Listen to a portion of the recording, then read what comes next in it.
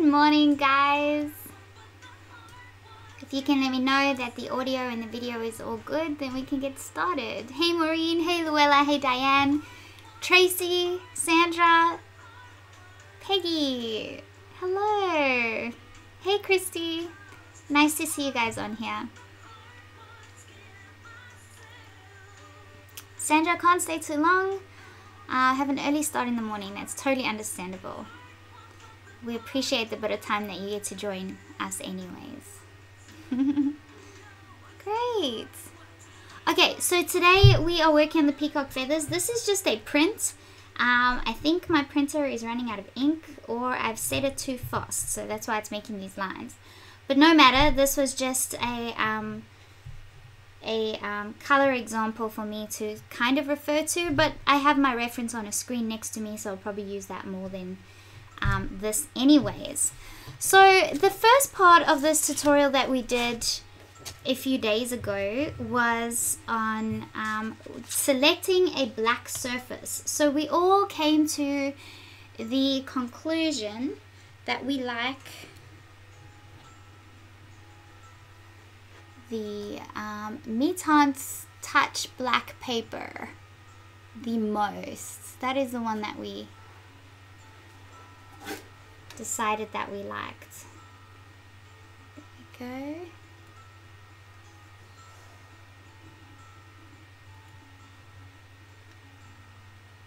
Just trying to position that all good. Try and get that out of the way. Beautiful. Is that the top there? There we go. So look how nice and black this surface is. So we decided that this is the Meetance Tense text paper, and that had the blackest surface, so the most black surface, and then when we applied some color over the top, it had the brightest colors over the top of it. It didn't dull down like it did when we tried the other surfaces that we used acrylic black paint, we used ink, and we use pan pastel, and we use pencils. So pencils will work fine if you use black as a background with your pencils, but it needs to be around your main subject matter.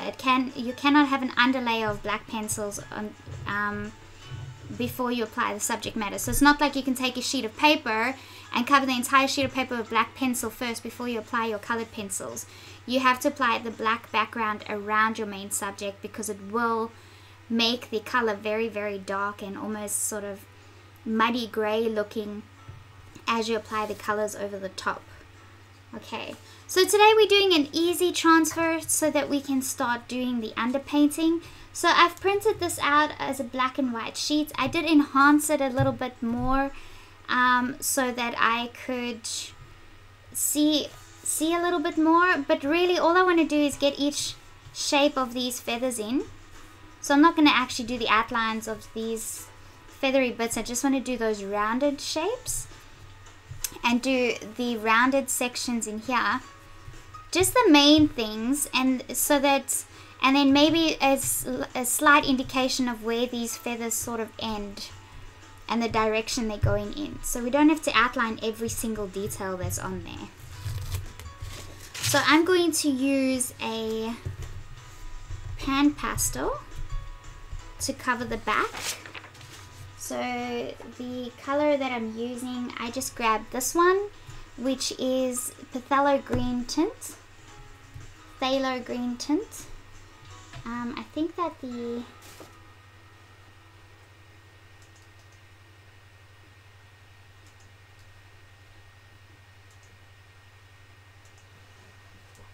saturation on this is a bit too high. Let's just dial that down a little. That's better.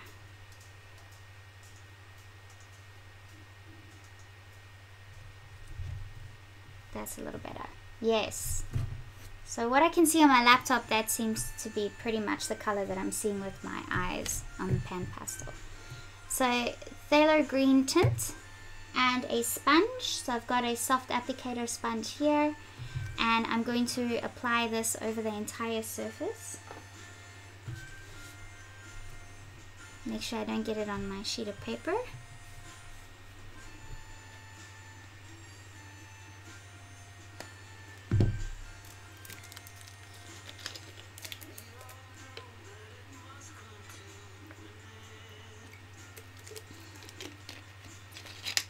So I want to mention something just about the times that I start. I start when I'm ready. So even though I plan on, like some mornings I seem to put the video at like 9 a.m. or 10 a.m. my time, and then I end up starting a little bit later. So I don't want you to rely on, when you log into the video, rely on that time. Rely rather on the email that you get, because that one I send out myself in half an hour before I am ready to start. So if you go ahead of time into the student portal and click on a video that's coming up, that time may change by a half an hour or an hour. It shouldn't change by too much more than that. But just to let you know, so if you want to tune in, I think, do most of you log in from the email that you get anyways? So the email would say starting in half an hour, or the class starts in half an hour.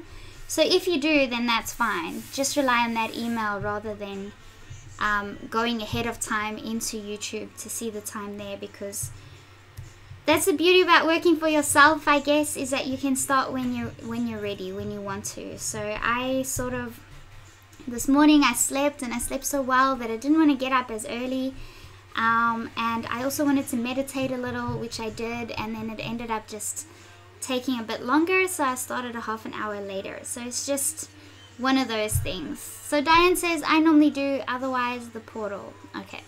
Yeah, if you guys just rely on the emails, and if you do not receive an email, let me know. But I think also on the Facebook page, I'll let you guys know if it's going to be a little bit later than what the video originally said. Okay. Okay, so that being said, let's get started. So I'm taking my pan pastel from the email. Okay, so most of you guys use the email, so that's good. That's fine then.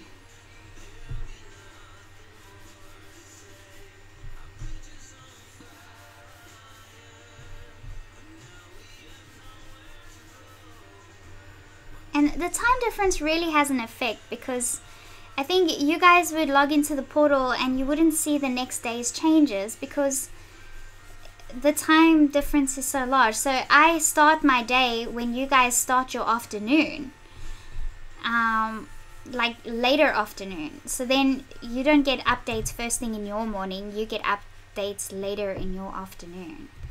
So it's better to rely on the emails, because otherwise it doesn't feel to you like it's being updated enough. But in Australia time it's being updated every morning.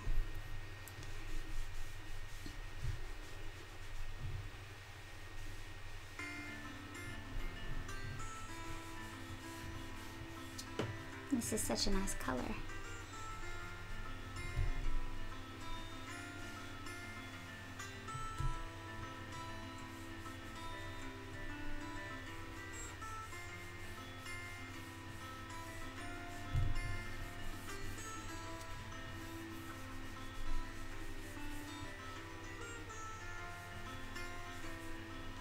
Beautiful.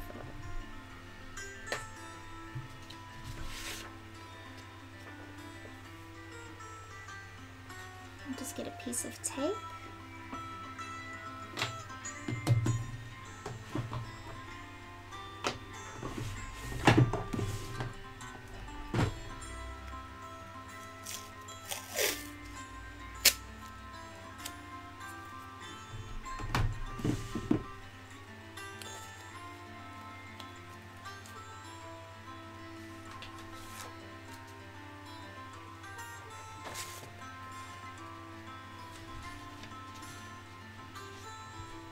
So position this the way we want.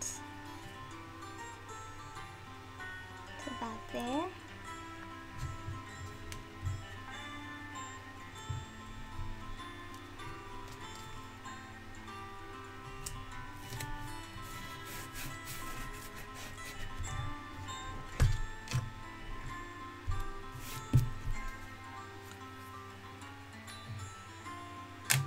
So this time I just remember my camera. So we'll put on a timer.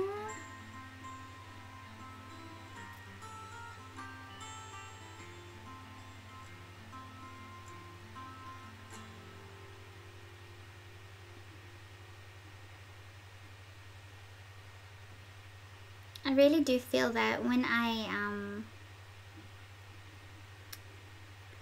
do things in my own time in the morning, I feel way more relaxed and less stressed, if that makes sense. So I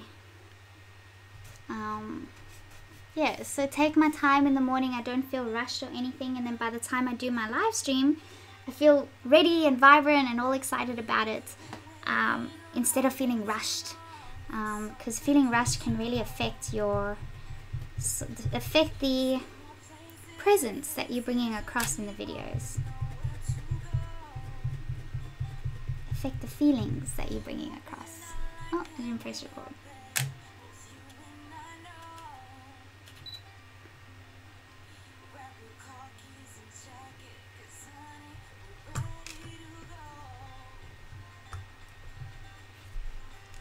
Okay, so just those solid black sort of shapes.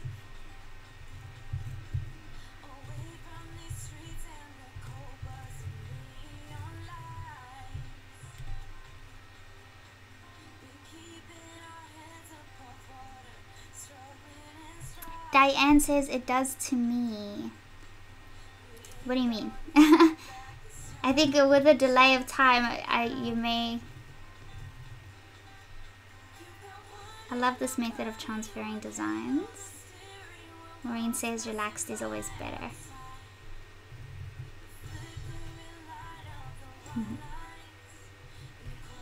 Yeah, relaxed is better.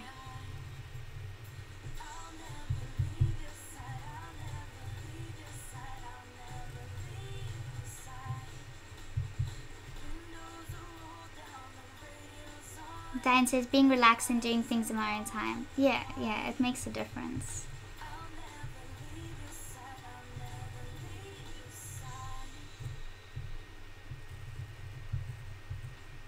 So, and I'm not the kind of person that can hide my feelings. So what you see is what you get. That's how it really is. So I don't like it when I'm feeling tired or stressed. So, because that comes across, which is not what I want. But this morning I feel very, very good. I feel relaxed and ready to take on these beautiful feathers.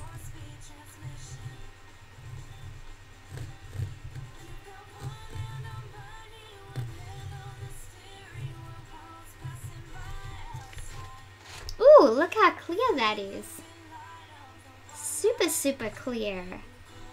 So you really don't have to put much pressure at all.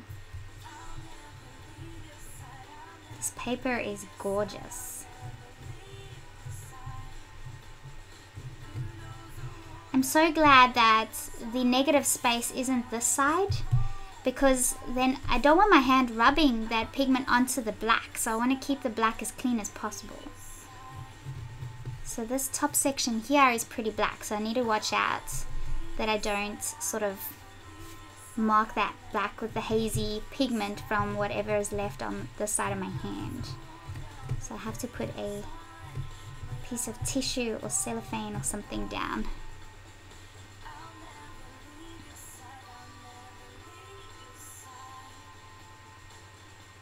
Well, Jean's asking, does my engraving tool have a sharp point or ball tip? It's got both. So I think it's got 3 sharp tips and 1 ball tip.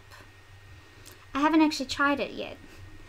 So we tried it on, Vinny's got a 3D printer, and we tried just sort of not using it to engrave, but used it to sort of clear some of the plastic away, because Vinny made a 3D print of a Apple Watch and iPhone stand, so that the chargers for the watch and the iPhone are next to each other and they stand upright.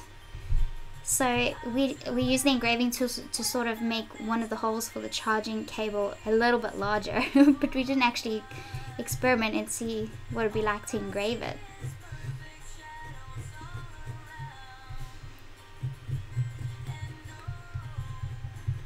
But yeah, it's got both. It's also got a ball tip. Why do you ask, Majin? Did you get one that has a ball tip and it seemed strange?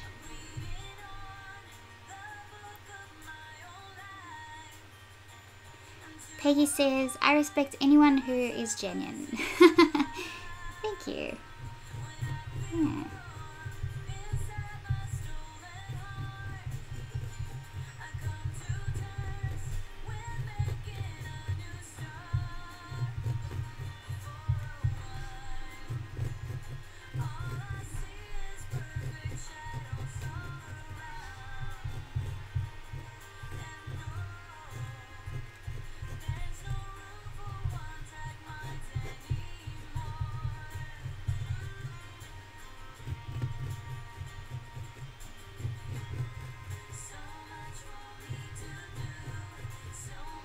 I think these feathers are actually going to be super easy because we just have to work feather by feather,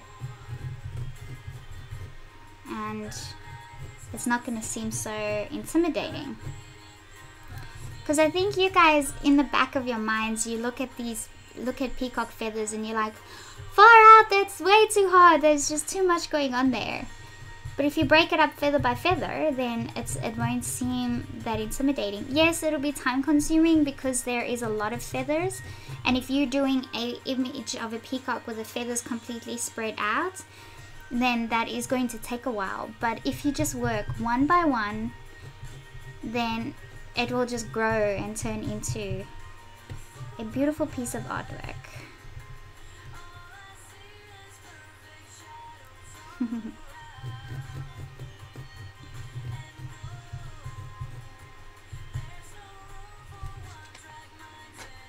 Yeah, the 3D printer is really cool because Vinny and I like to play tabletop war games, I guess you could call them. So it's called Warhammer, and then you pick an army, and you have to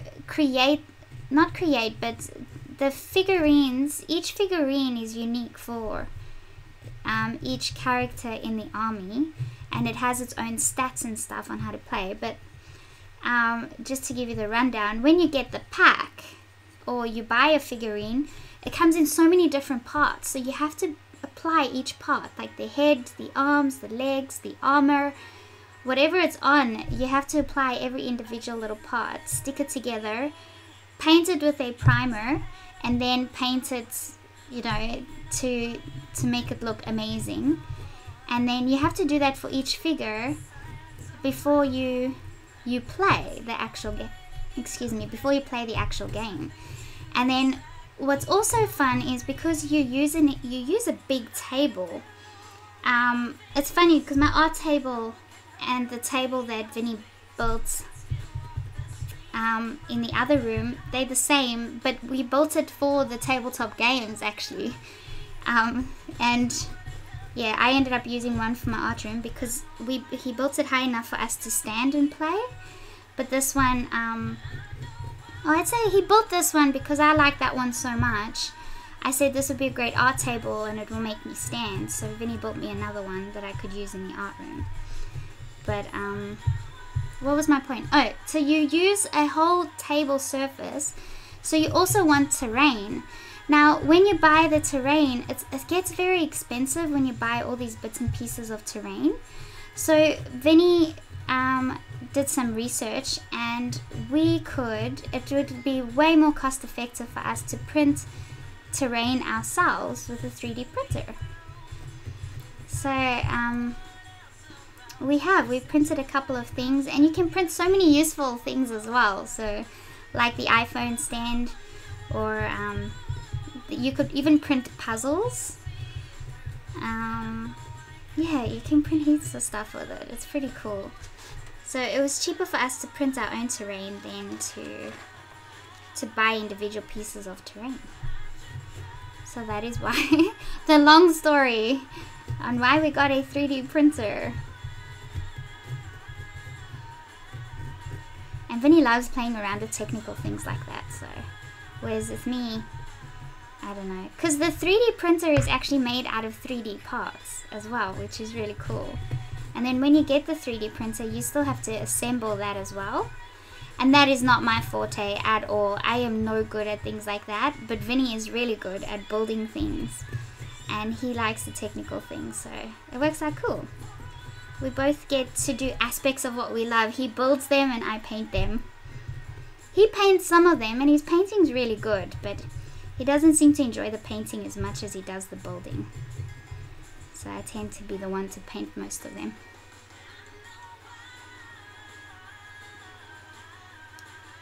Peggy's asking, are those the figurines you painted that you put on Instagram? Yes. Yes, they are. So I want to paint, like, I have a tank, a big tank called the Rhino tank that I want to paint. And I have one video on YouTube where I've painted a figurine live, and it's actually got a lot of views compared to a lot of what my drawing videos do. So I'm thinking maybe I'll add a playlist, and from time to time I will paint some of them live too. Because there's a pretty huge market out there for people that play these tabletop games and they want to know how to paint it. And with me, I don't paint according to the instructions. I like to paint my own colors. So I literally just pick colors as I go, which I think to some people is pretty daunting because a lot of people seem to want their instructions on how to paint things specifically. So whereas my army, it's actually, the original colors for my army are red. They're very red and, I don't know, red sort of chromish color. Whoopee. And I decided to make mine green and like copper. So mine's very different to the traditional way of painting. But I love the look. They look so cool.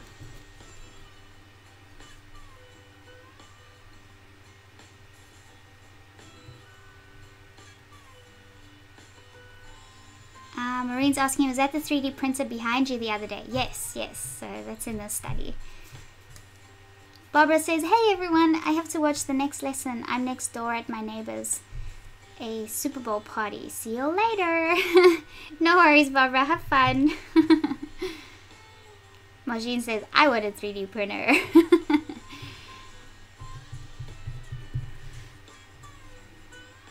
Hey, Jamie.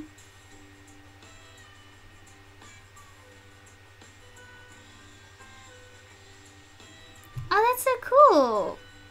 Jamie says her hubby has 3 3D printers. He used to make the filament for a living. Oh, how interesting. I hope he makes good use out of all those printers.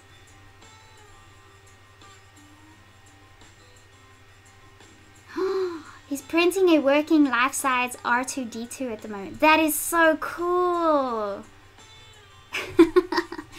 That is so cool.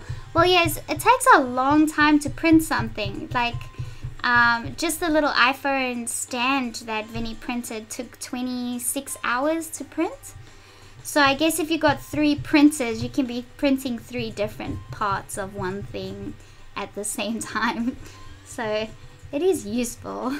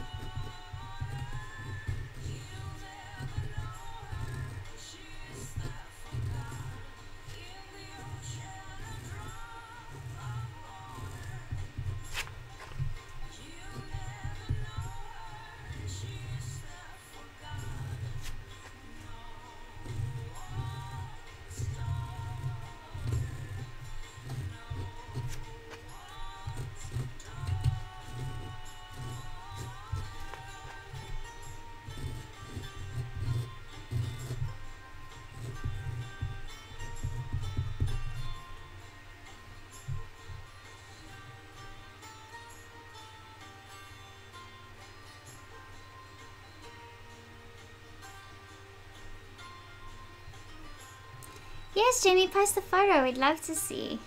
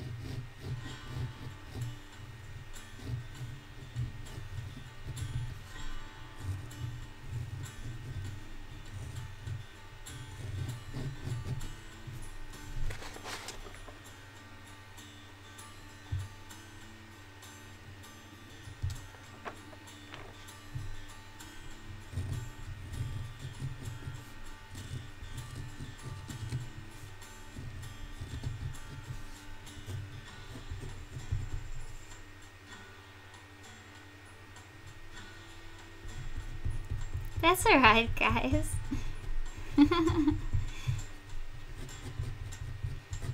Multitasking is good.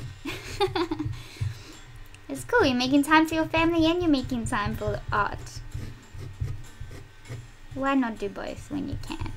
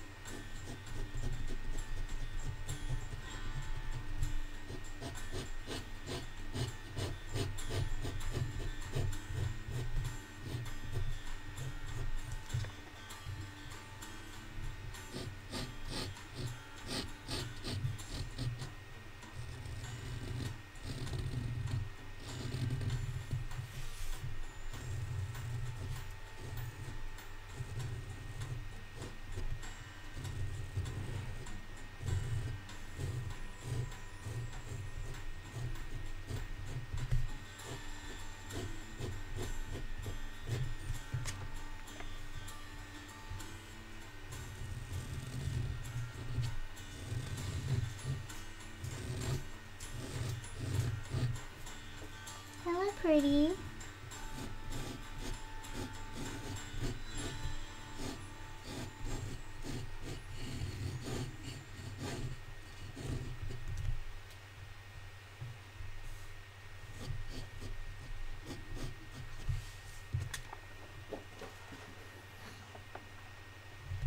I wonder if I can just brush off.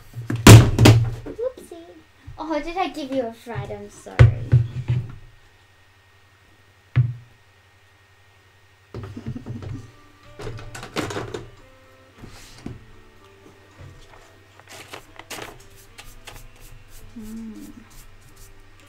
So, it seems I'm bound to make a mess on the black background. So we'll have to see if there's a way for us to erase it later without affecting the black.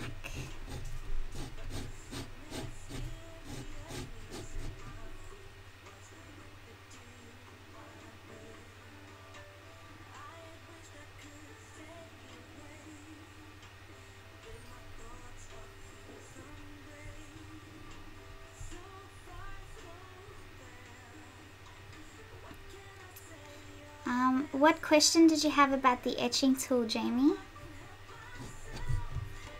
Just repeat it, please. I didn't see it.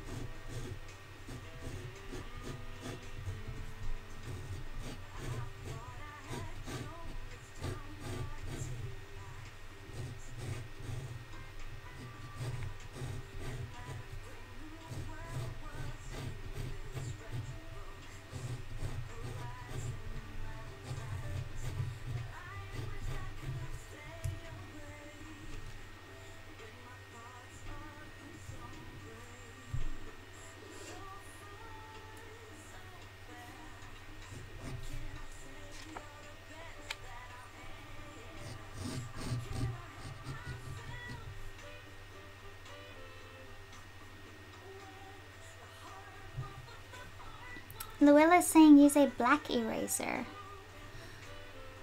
I don't have a black eraser. What if I used a putty one?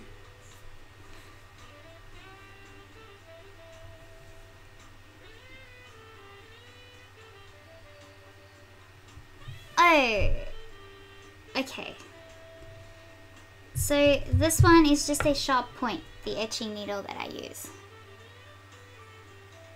So before, the question was on the, it wasn't the etching needle, it was on,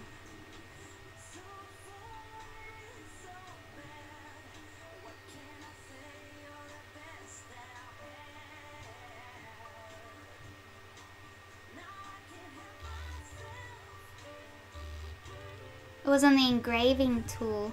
Okay, so I thought an engraver is what was meant, but so my electric engraver has a ball point and it's got sharp ones, but the etching tool that I'm using, I always use the sharp ones. So this one's quite sharp. I don't know if that will focus. There we go. So just a sharp one. I don't use the ball tip one. You probably could.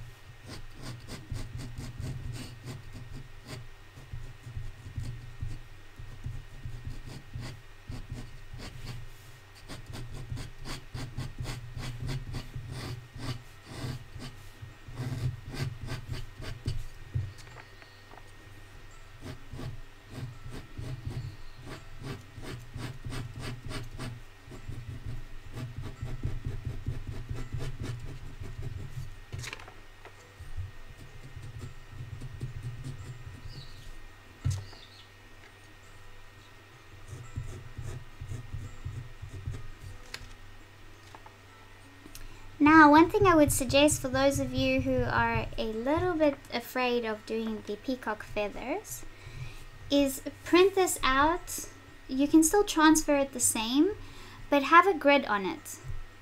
Because if you have a grid on it, and I showed you guys how to use that with the tips and tricks video, to see how to apply a grid over your work using, it's called griddrawingtool.com. And then that way, when you start working, especially on these feathered sections here, you may get confused with the overlapping feathers. They will be good to divide into blocks and work square by square so that you get the look of those overlapping feathers. I might actually do that myself.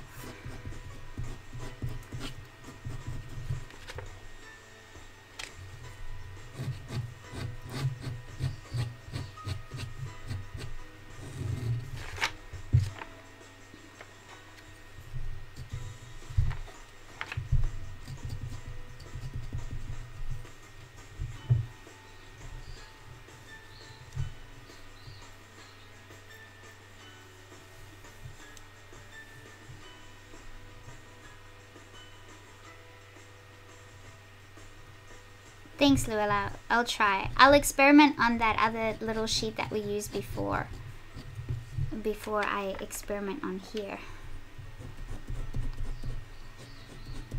with the best way to erase those marks.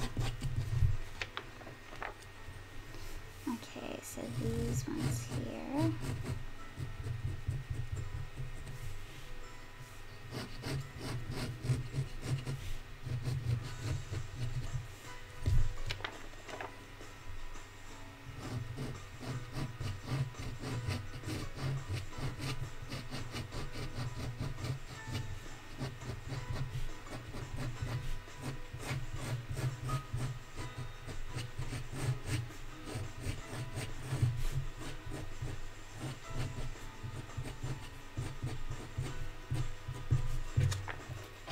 Okay, I think that's enough for now. And then I think I will have a spare reference with these squares or the grid so that we can work on that. Okay, so let's see if I use a putty, a kneaded eraser, if it would work.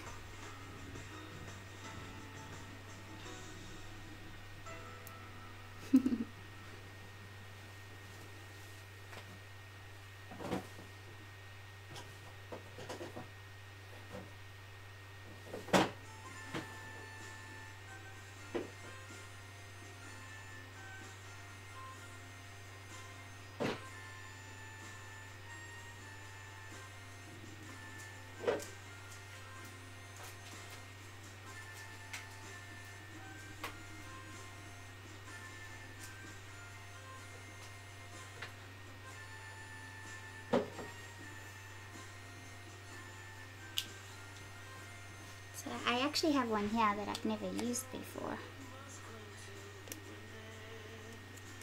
Brand new.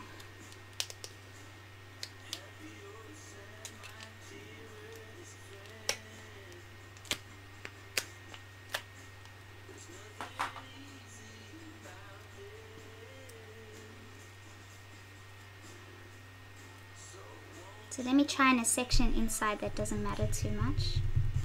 Oh, that works beautiful. That works great.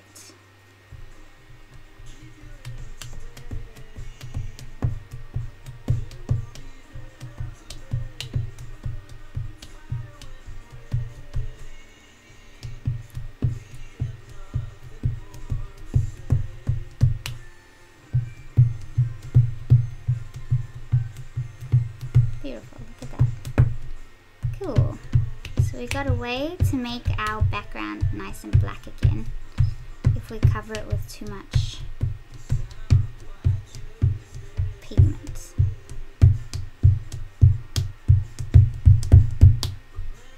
Beautiful.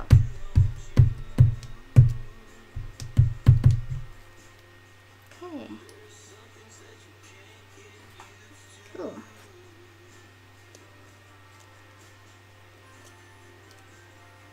Can you believe I've never used a putty eraser?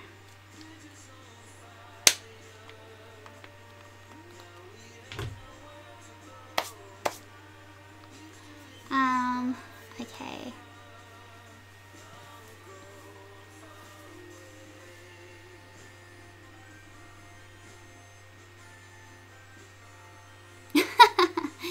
Using yours as blue tack, that's funny.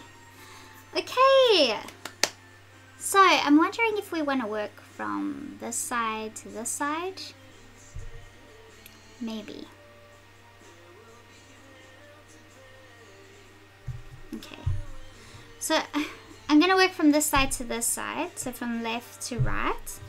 And if I sort of need to find a section, I'm just going to use this print and lift it quickly to check if I'm working on the same area.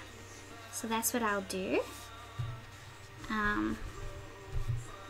So let's start with, I'm going to start with these two feathers here. Yes. So let's put in the, I really want to put in those blues. So the pencils I'm using today are the Prismacolor pencils and the Caran d'Ache Pablo pencils. So my polychromo set of pencils, like majority of those pencils are really smooth, so are really small. So that's why I'm just using the Pablo pencils, because I've got the length of the pencil left. But I am eventually going to have to get another polychromo set of pencils. I really got to cut down on my spending.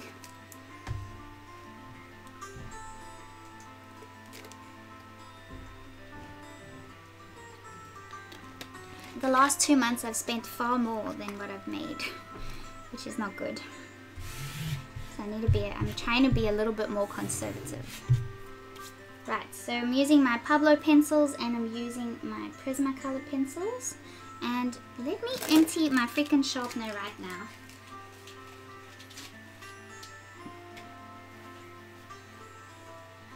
because I haven't used it for the last few days just because I've been too lazy to empty it.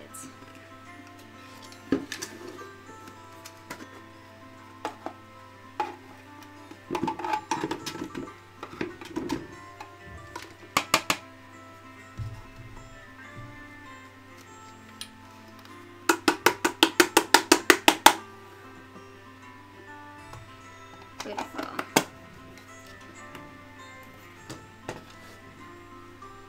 And done. See, that just took a couple of seconds.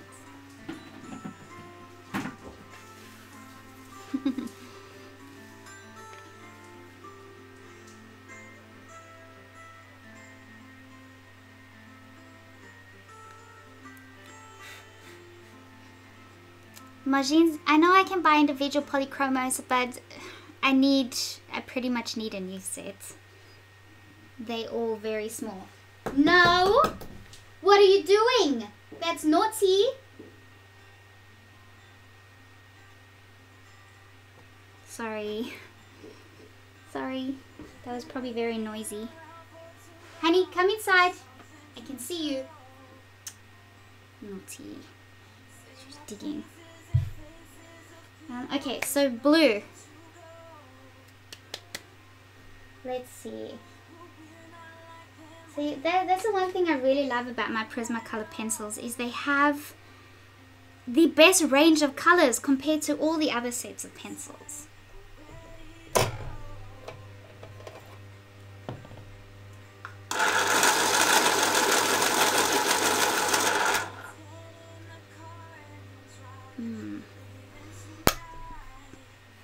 Okay, so I'm going to use the True Blue PC903. I guess maybe I'll see how far I get with just using the Prismacolor pencils. So for those of you that don't have the oil-based pencils, I know a lot of you have Prismacolor pencils. So maybe we'll see how far we get with just using the Prismacolor pencils in the feathers.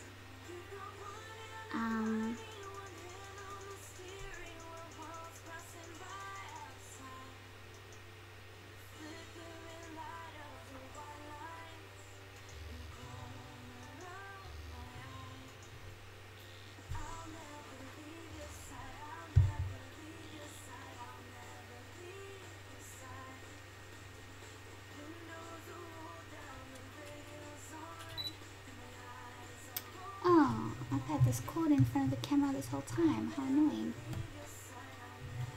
In front of my DSLR camera.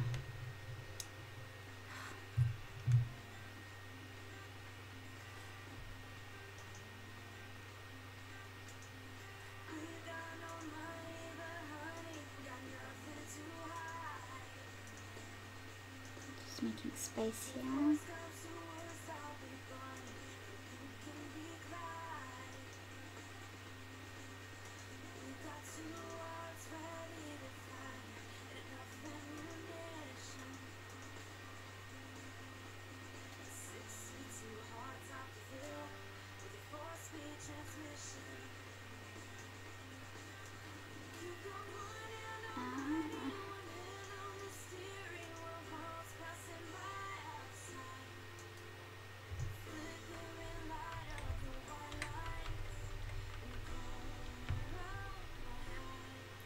So, color,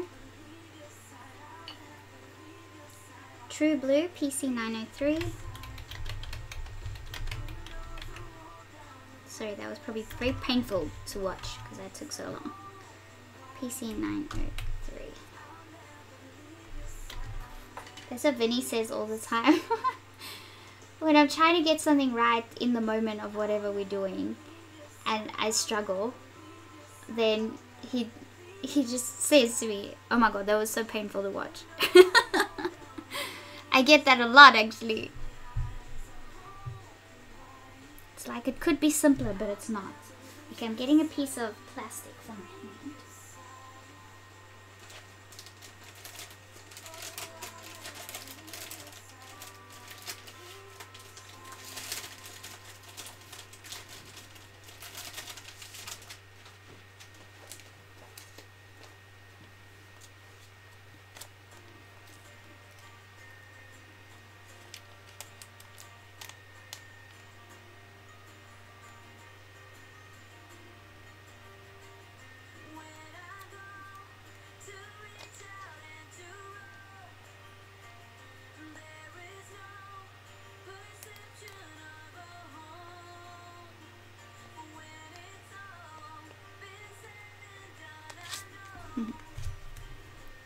Okay, so we are working on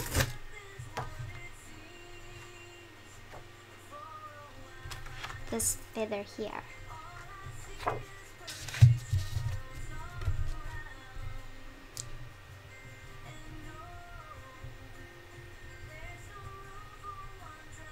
look how bright that blue is. It's beautiful.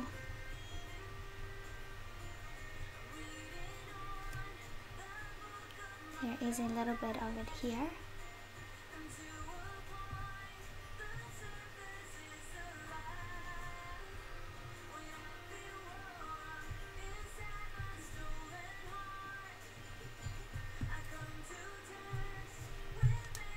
Actually, I'm just gonna put this color where I see it as we go along.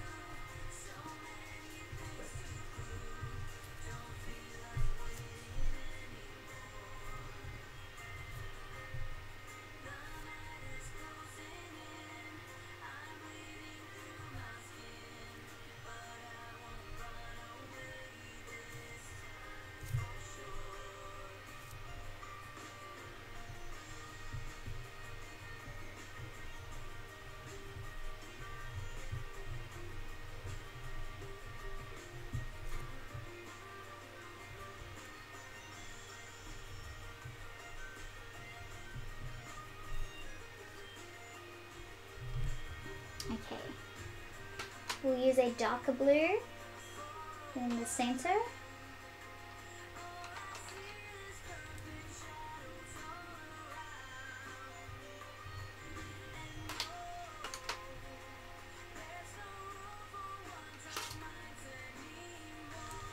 Let's use Indanthrone blue. Stay.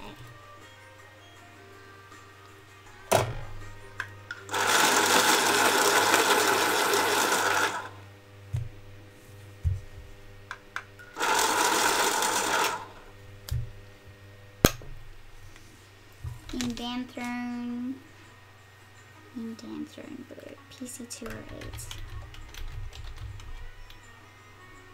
And I'm typing into nothing.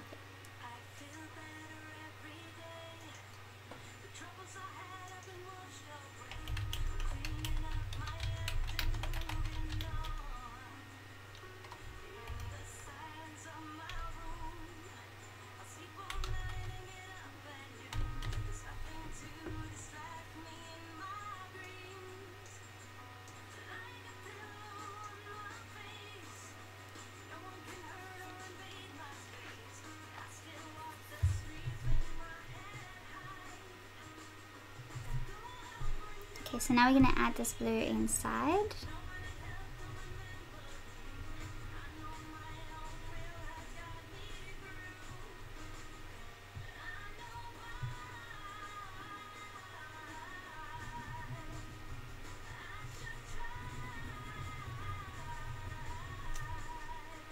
It's very dark, so, but it is there.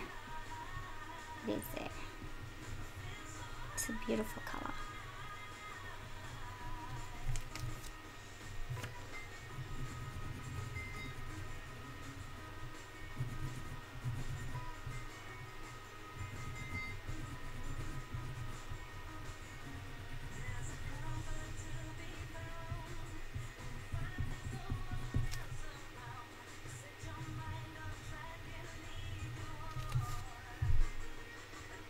Okay, then there's like a mustardy yellow color. We should just do this one as well.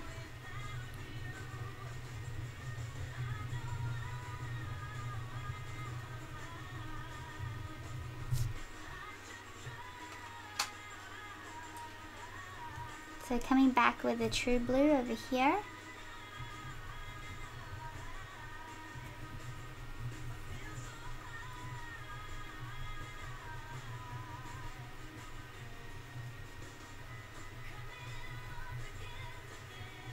So it's just underpainting, I'm not worried about details.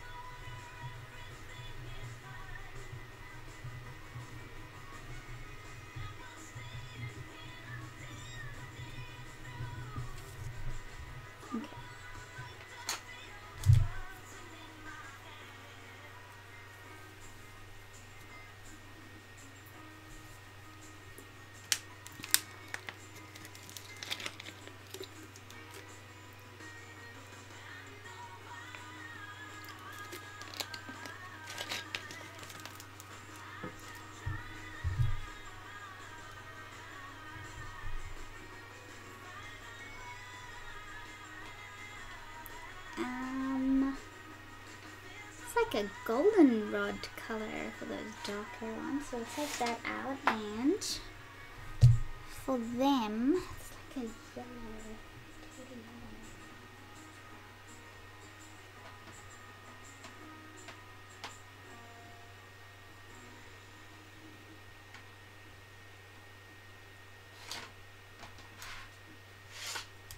Okay. It is, isn't it? So Jasmine, PC 1012.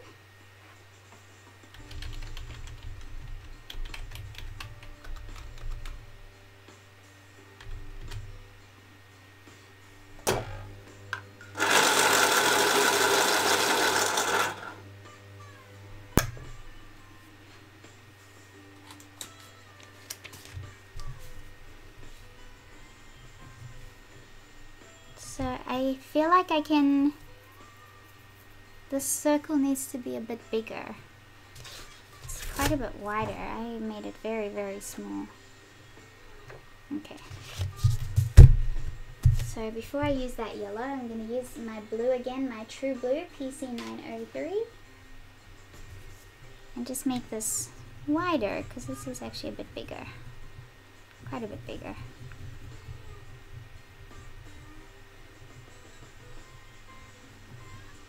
There's a bit of blue here too.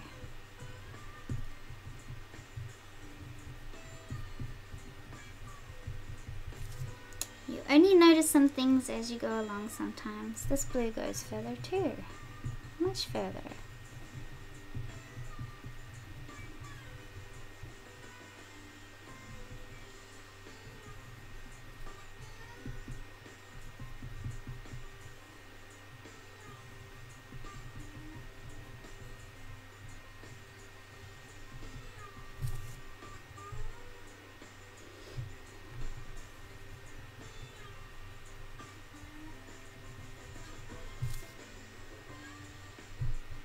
This is the only one I got right. Rather have too little than too much. Okay, now I'm using the Jasmine, PC 1012. For some reason I always thought Jasmine would be like a purpley color. Not this color. I don't know, I'm going too far with the yellow. Needn't go that far.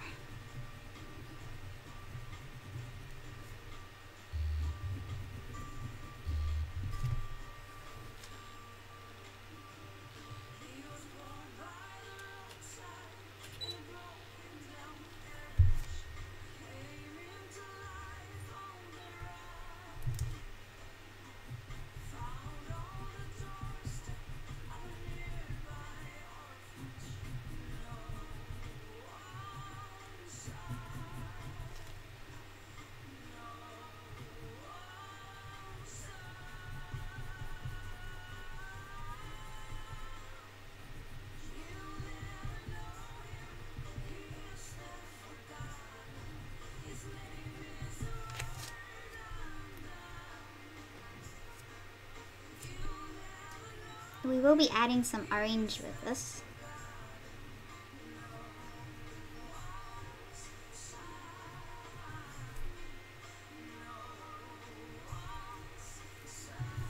And a brighter yellow, I think. This is not quite bright enough.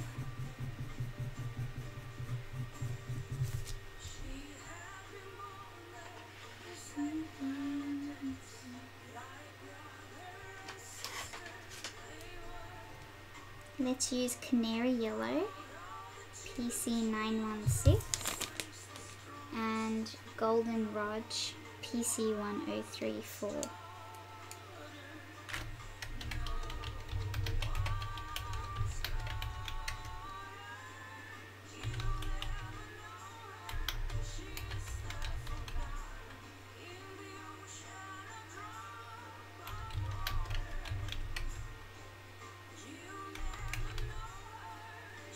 So starting with the canary yellow.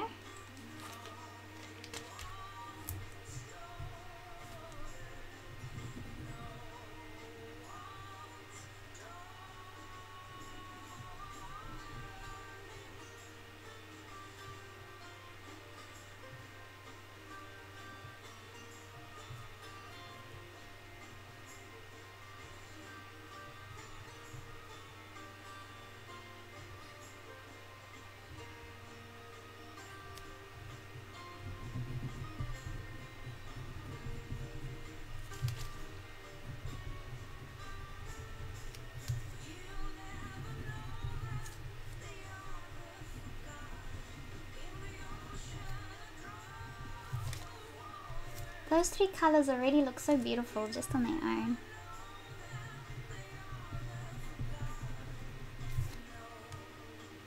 Okay. Now I'm going to use the goldenrod.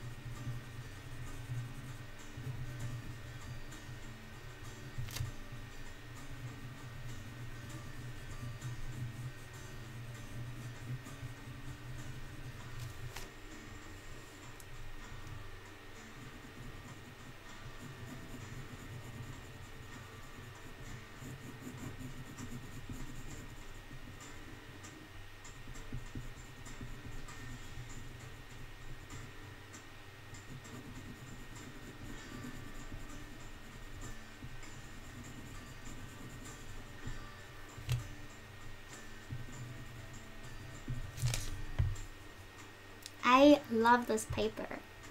It's so nice. I like the black and I like how opaque and bright the colors apply to the top of it.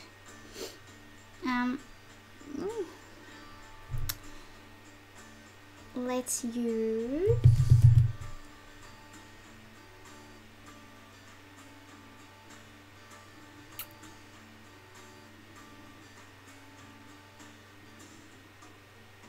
orange.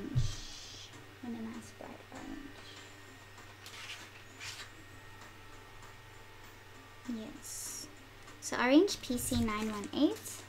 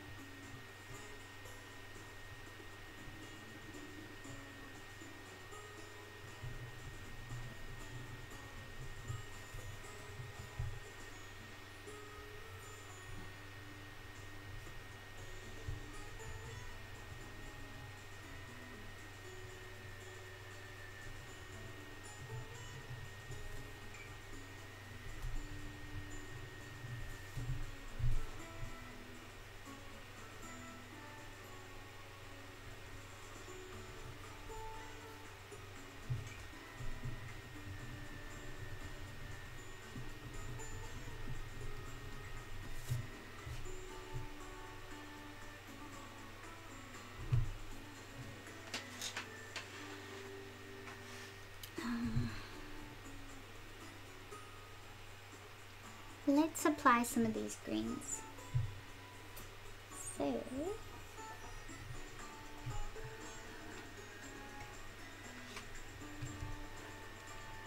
Spring Green PC913.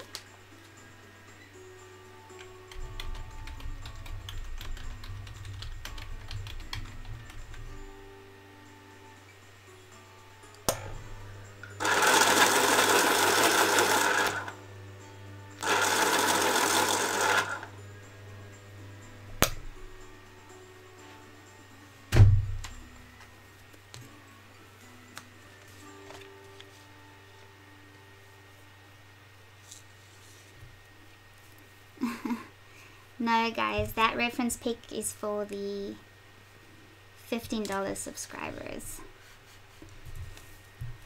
Sorry.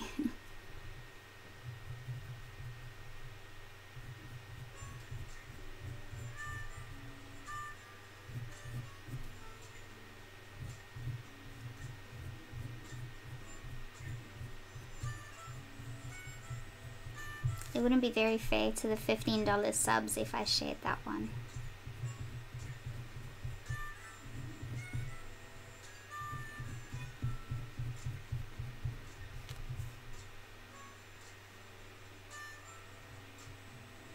Yeah, so the next fantasy art piece is, I named it the design My Rainbow Body, but I created a meditating monk using a bunch of Siamese fighting fish. It looks really cool. And then the first video I put up for the $15 students is how to create that design in Clip Studio. And I gave them all the references to see if they can create their own concept using the same images.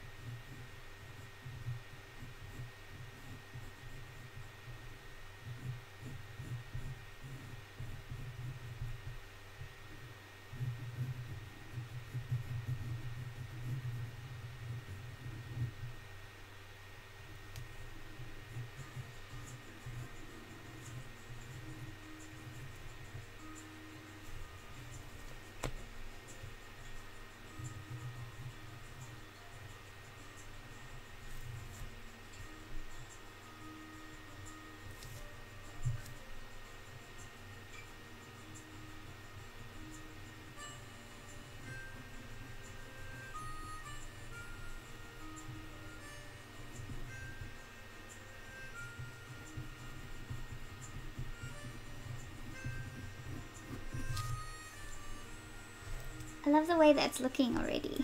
We've barely done much. It looks so cool.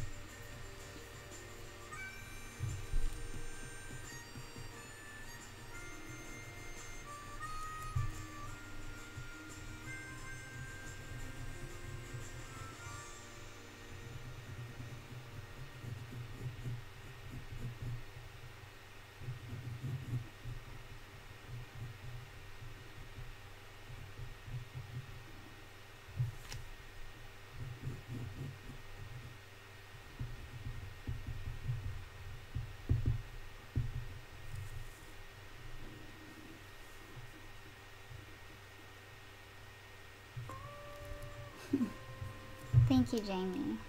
I appreciate that.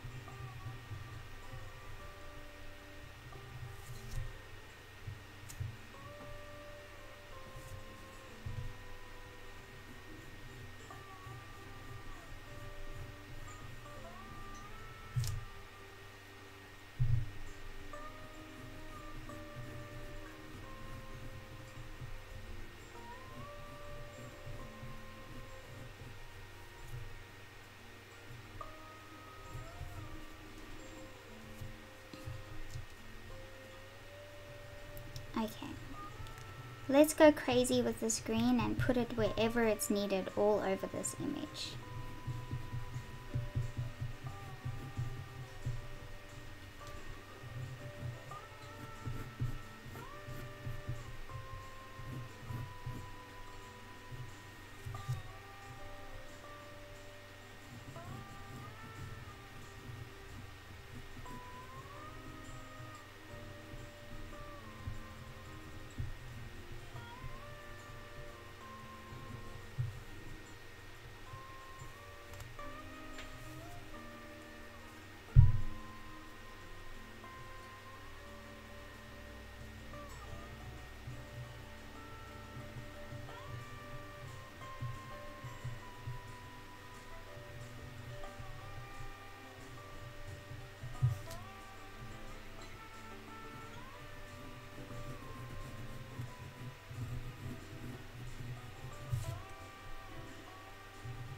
Remember, the best part about this paper is if we end up blending too much, let's say, we can put the lighter colors over the top, and we can also put a black pencil in between areas that we may have gone too light upon. So you never have to worry about how light or how dark you may layer, because you are able to fix it if you are using sanded paper. If you're using this sanded paper, should I say.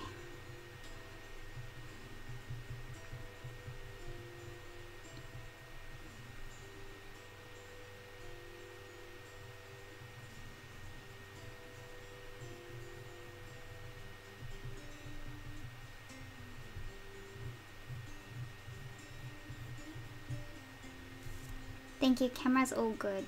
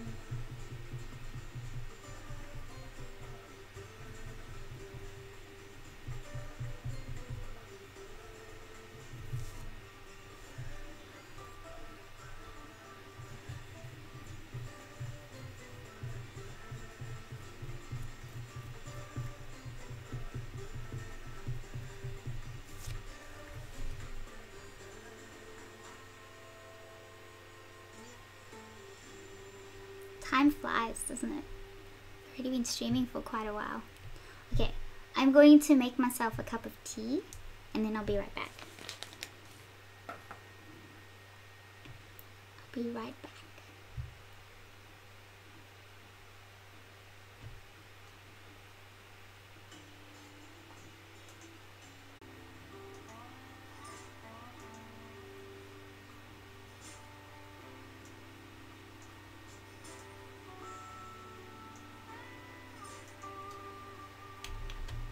Okay, so we're carrying on with the spring green.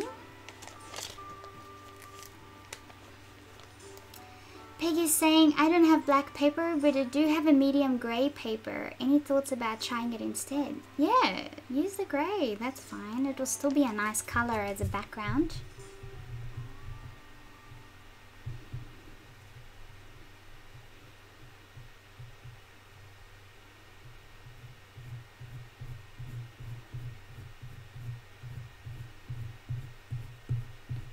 It doesn't have to be a black background. I'm just choosing a black background. But a grey would be nice too. Any color would be nice, even white. Ivory blue.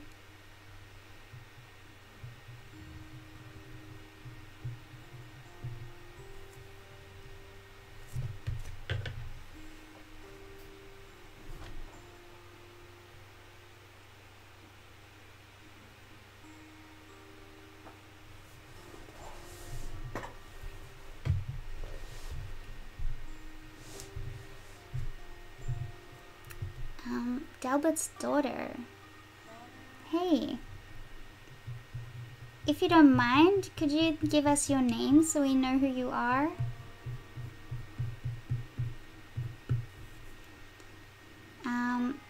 Delbert's daughter is asking, can you explain how you get the feathers to look so lifelike? So, I haven't done much yet. I'm just applying colors and I don't know how to explain that. I'm literally just paying attention to the direction of where it's going. But even at this stage, because we're doing the underpainting, those lines are going to disappear anyways.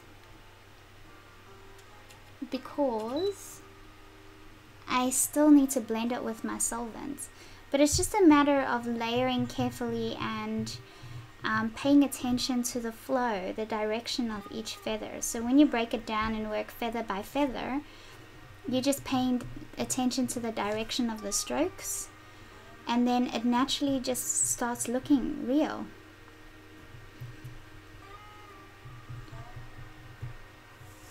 So it's all about observing and taking your time.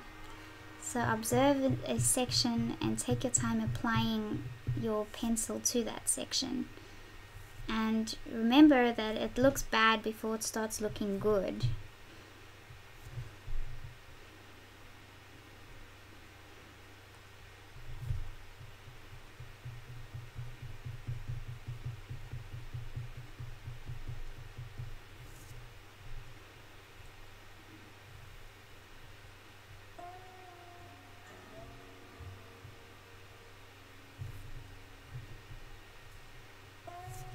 So I think I want to hold another two colors in my hand. I want to hold the orange and the yellow. So the orange that we used, I think I'm going to use the goldenrod,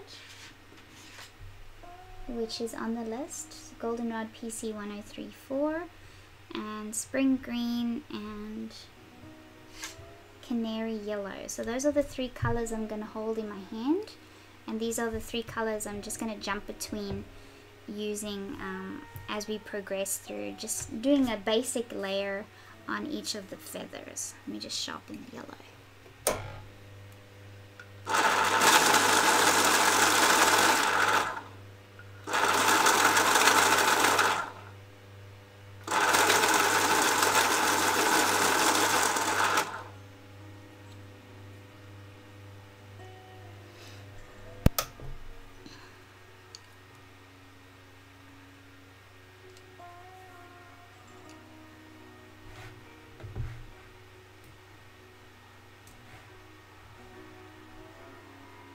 Okay.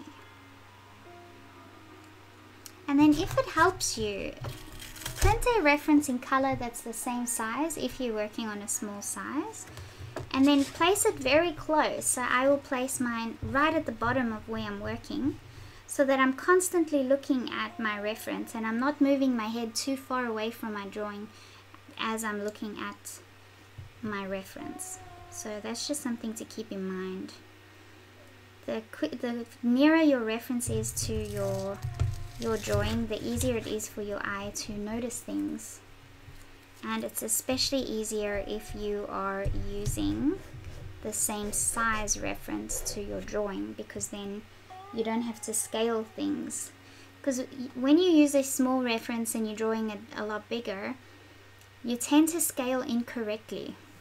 So you think you're going big enough or small enough, and then you don't scale it correctly. So if you've got the same size, it's going to make it a lot easier for you to get those details right.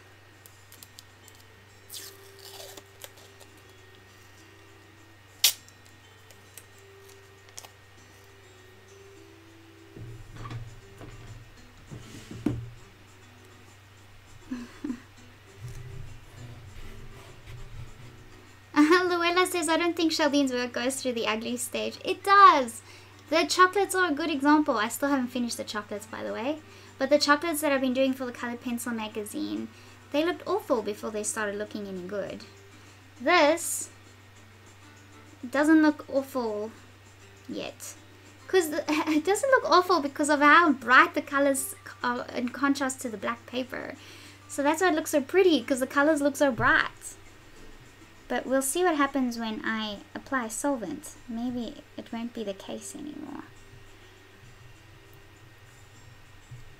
Actually, another color I'm going to hold in my hand is that blue that we used. So those are the main colors in here. Is these 4 colors is mainly what we're using for pretty much all of it, really.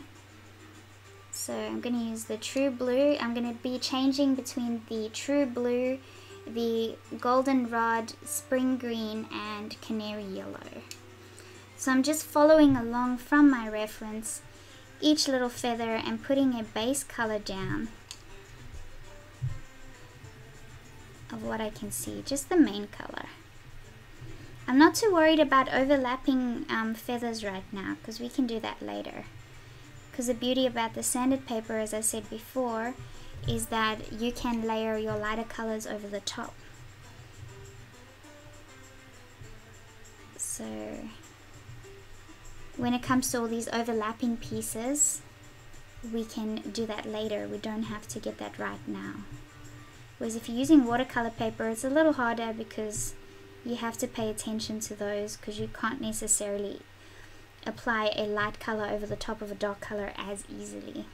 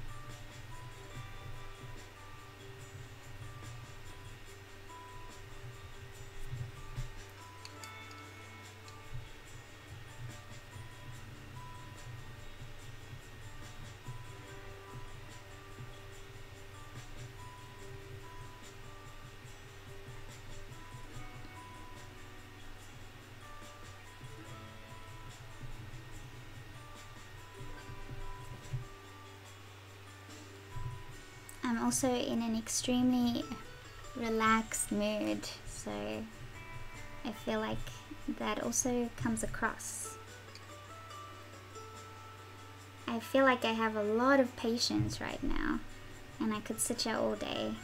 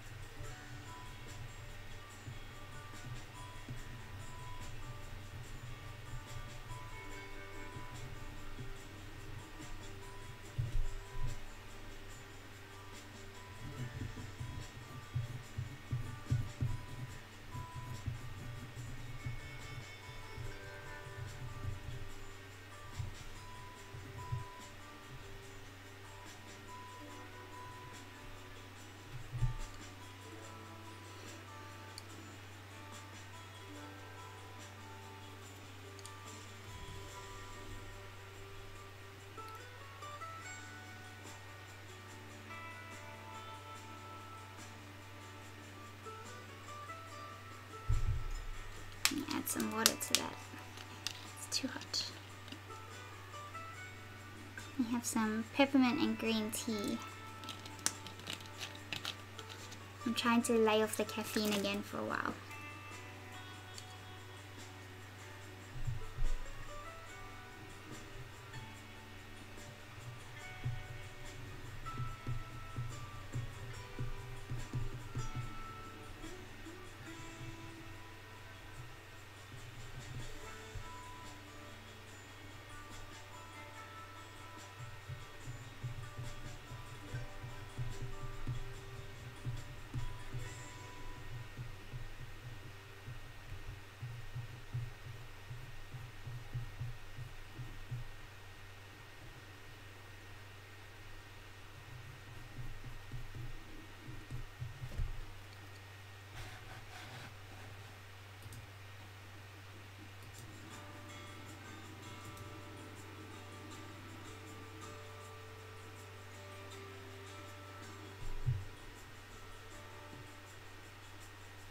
No worries, Diane. Thank you for joining us. Have a good day.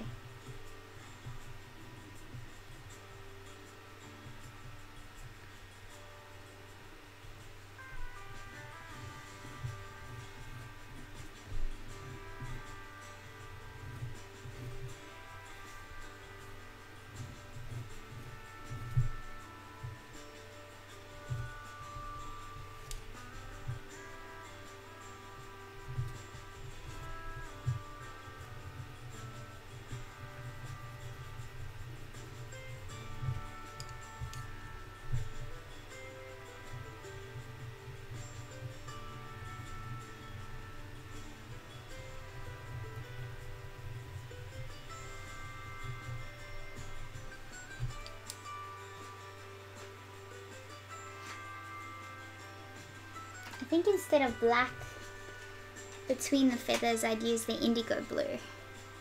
So using indigo blue PC901.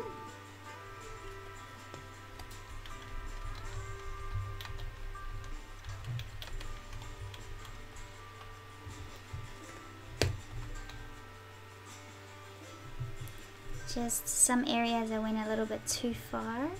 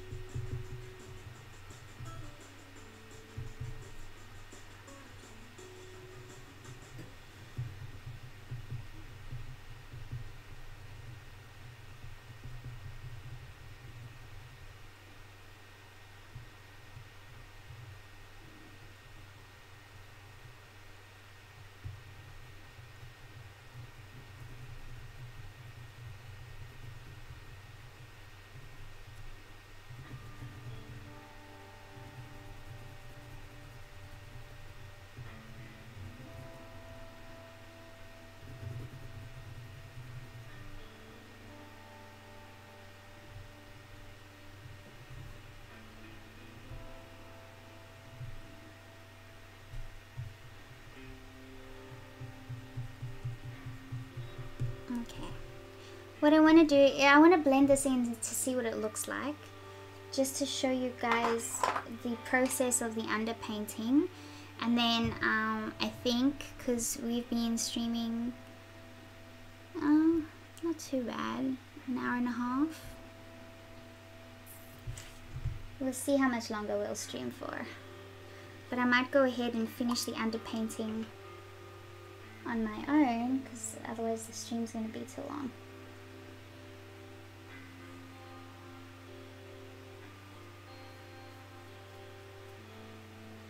Or, I know you guys don't mind, I might just put my headphones in, because I know I'm getting pretty quiet.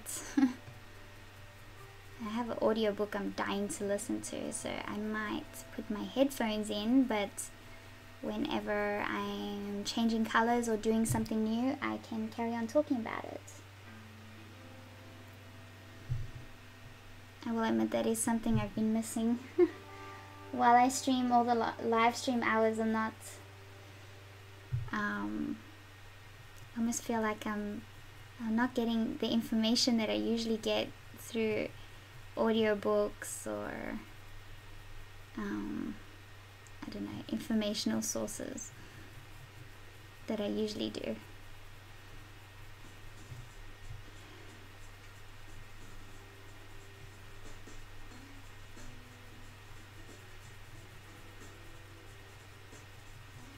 So this is going to make everything look super blurry now that we're blending this in.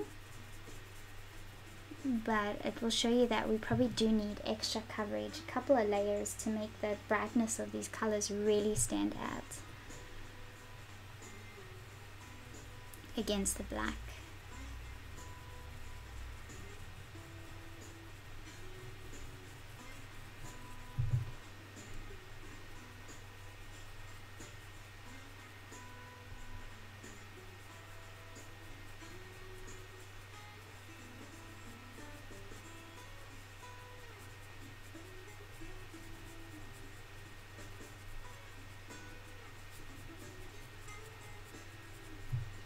So this is where it's going to reach its ugly stage. It's going to go from pretty to ugly to pretty. Because the underpainting is not detail. It's just establishing colors.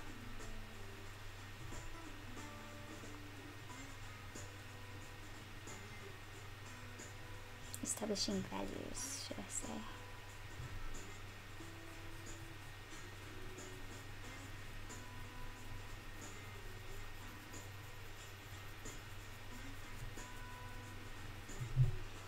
Use my flat brush, I think. Honey! No! Stop it! You just do not learn. Far out.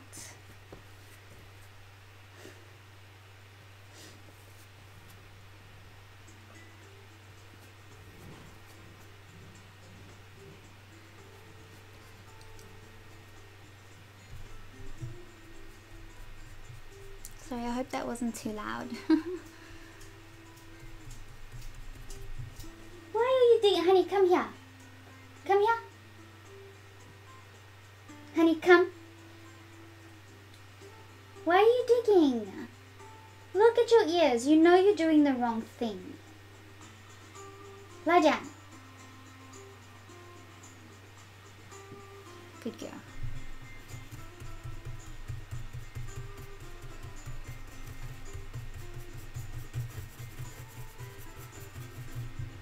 When they're being naughty, they pull their ears back in a certain way, and then they'll do like this bow or like cower, and then she'll like wag her tail in excitement. But I think it's just because she's really sorry. They end up looking so cute when they know they're doing something wrong, but still, it drives me crazy.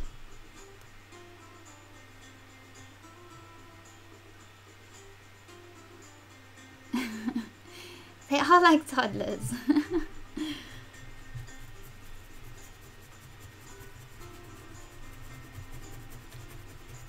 And And she knows she's doing the wrong thing. That's the thing. How do you get her out of it if she knows?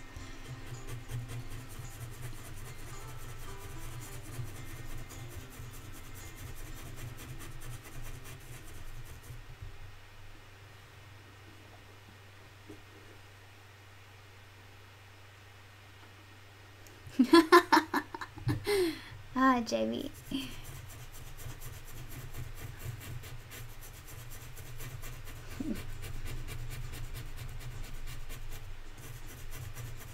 So this is really dulling it down, which means that I really am going to have to layer a lot more to really bring that color out.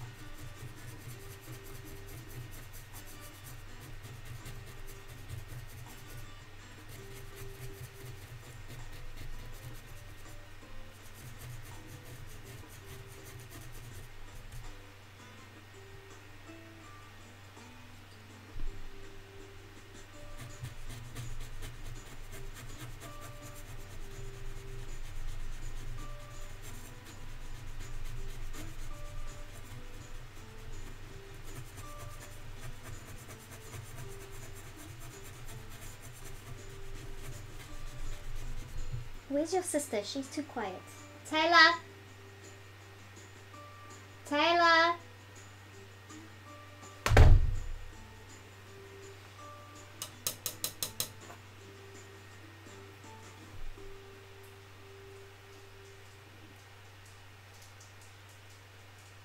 Hey, what are you doing? She wasn't outside, so I guess she was fine.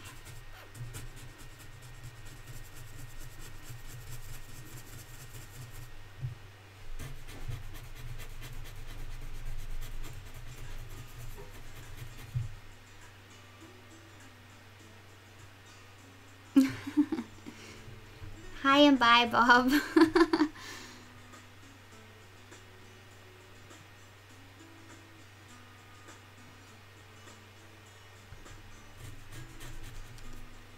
Jamie said, yes, I did. I saw the black curly dog that you're drawing. So with a photo like that, put it in PicMonkey and enhance it a lot. So change the contrast or the brightness so that it's very, very contrasting, and it will bring out the highlights and bring back and further push back the real dark shadows, and then you would be able to see the highlights a lot clearer.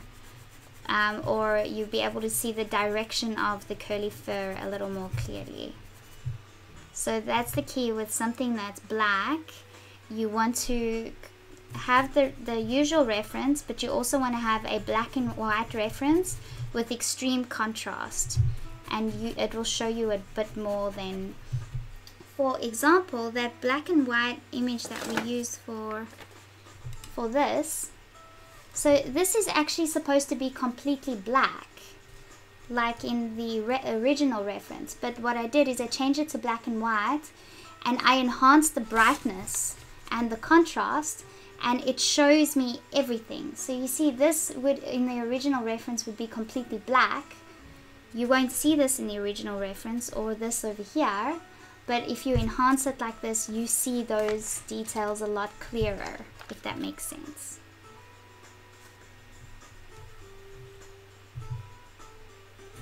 PicMonkey is what you do on the computer, so I don't do that on my phone. You have to do that on the computer.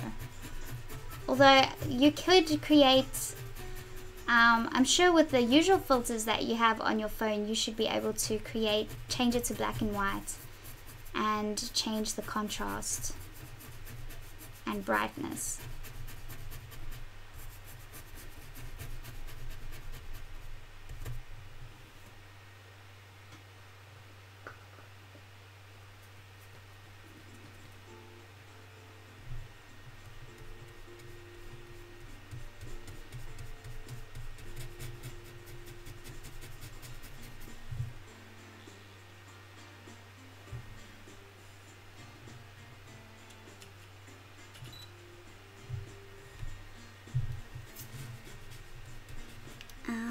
think I might just go pop the aircon on, because it is starting to cook in this background.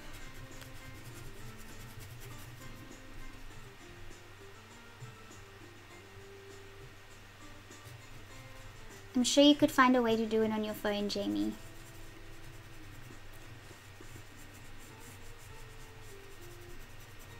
There's so many photo apps and filter apps out there.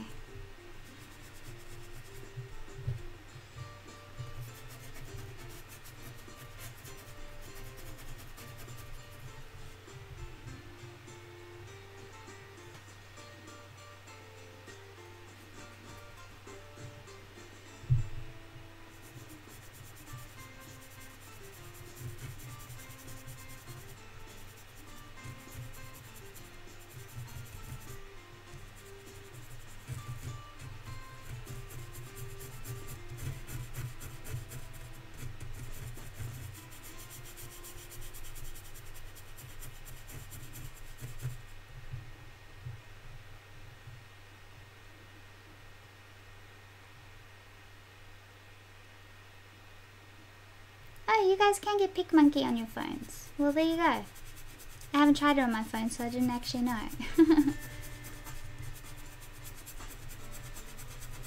Cool, thank you.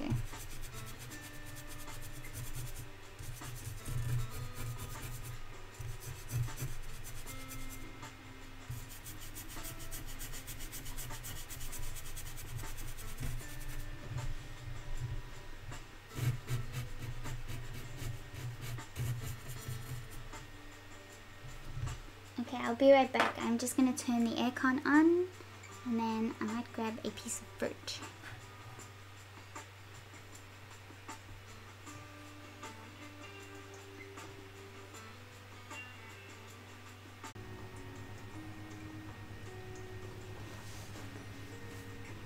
Okay, bye Chantal. You're probably off already, but thank you for joining us.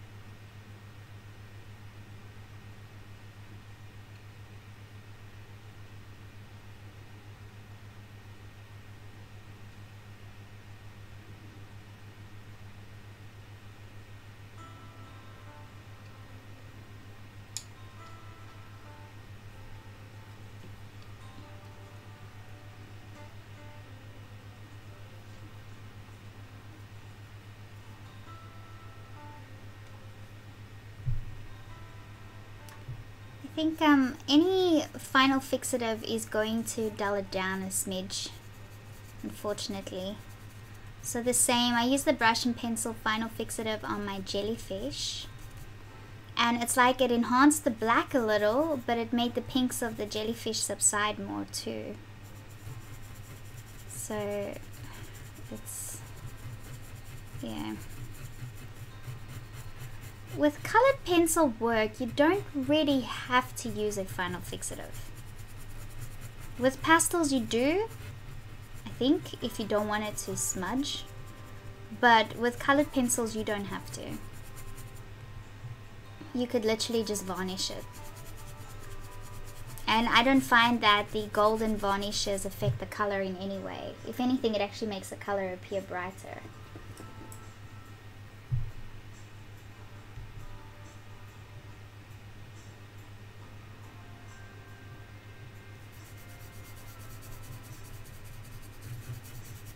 But it didn't affect the color too badly with my jellyfish and background. Enough for me to not want to use it again.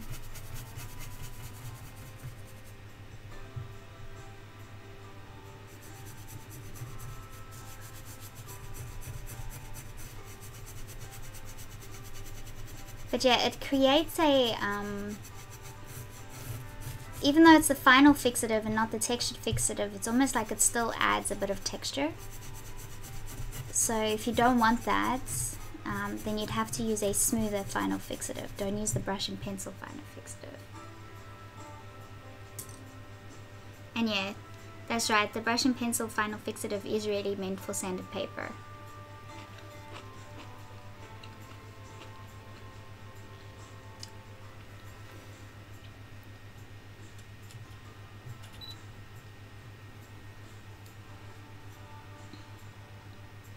Okay, so that is pretty much what the underpainting is. So now I'm just going to continue it on with the rest of the feathers.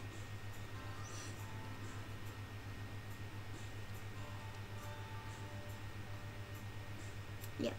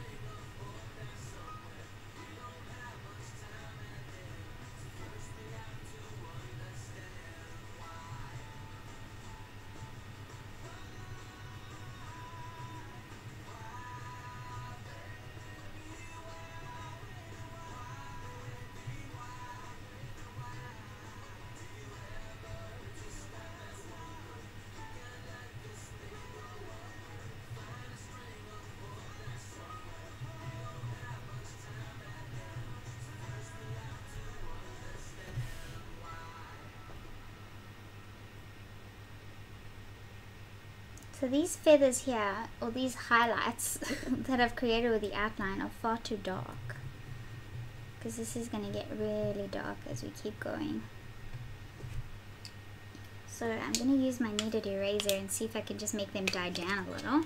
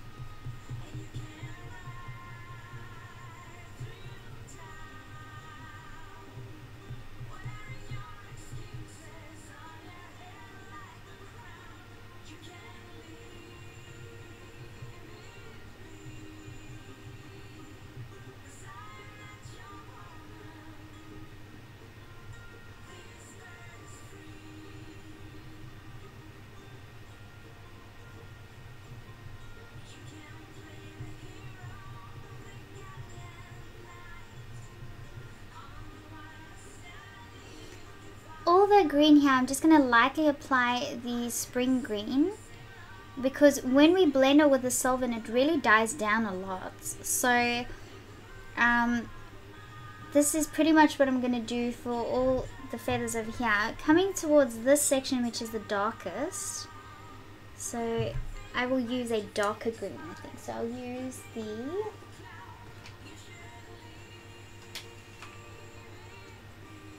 Peacock blue. Perfect. PC 1027. Let me just test that here. Yes, that's perfect. So I'm going to use the Peacock blue, and I'll probably use a greener color with that too. So Peacock blue and cobalt turquoise. No, I need a greener one than that. So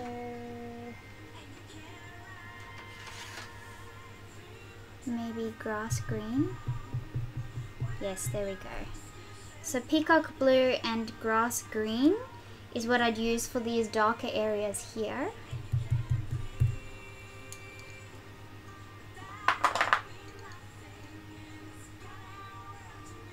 So grass green PC 909.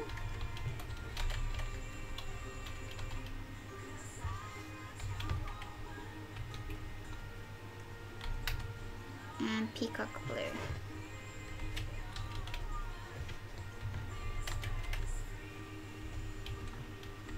Peacock blue PC 1027. Okay. So that's how what I'm going to keep working on in this section. Do you guys feel okay with doing the rest on your own, or do you want me to keep going live? The rest of the underpainting, not the detailing.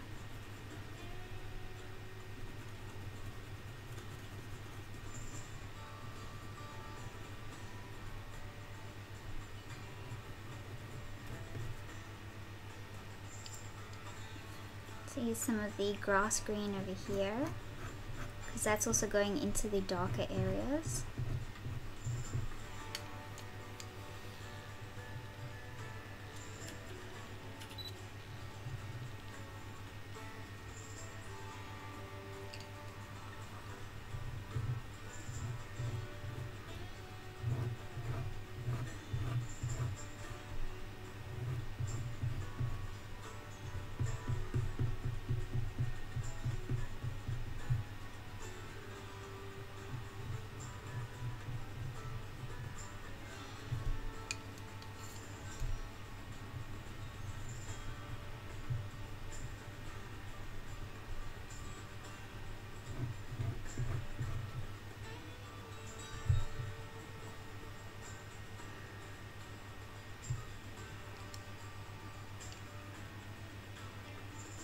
No worries, Sandra. Good night.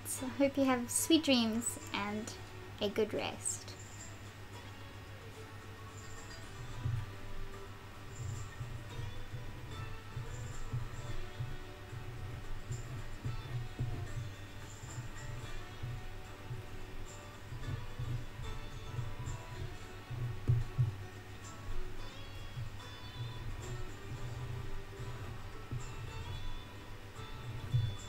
If you guys start doing this tutorial along with this video at some point, you'll find that the more you do it, the less you're going to be looking up at my video. It will become an automatic process because you'll get the feel for it.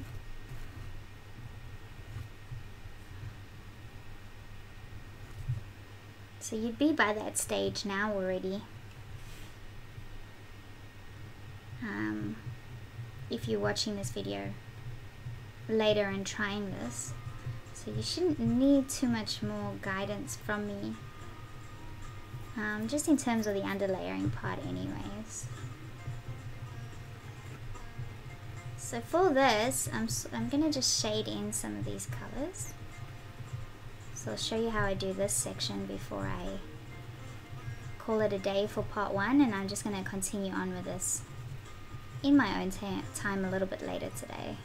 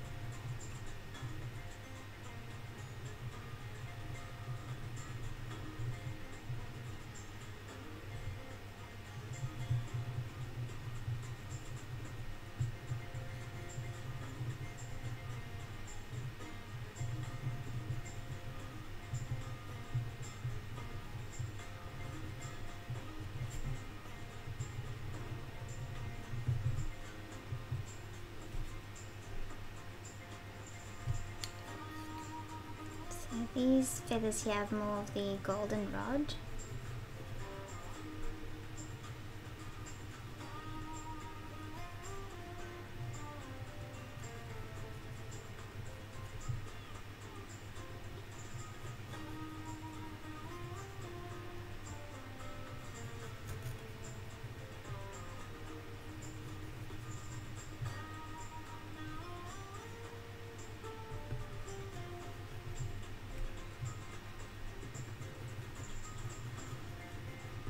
So just so that you guys know what to do with these areas that are quite dark, you still want to keep them pretty dark. It must be like a gradation of dark into lighter colors. Then using the grass green PC909, I'm going to add the green over the top of that blue that I just put down.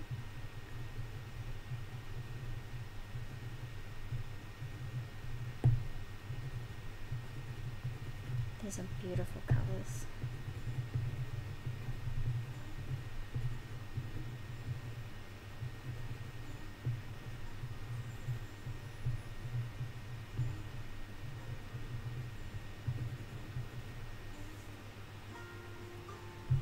See what an effect that has already.